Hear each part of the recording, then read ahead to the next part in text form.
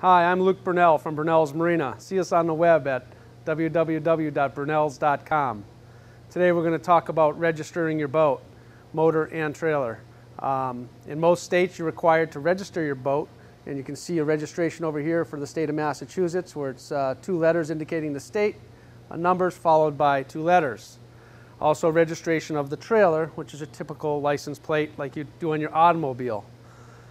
The other cost associated with boating would be insuring the boat. Okay, to insure a new boat motor trailer, it costs about 1/3 of what it would cost you for a car of the same dollar amount.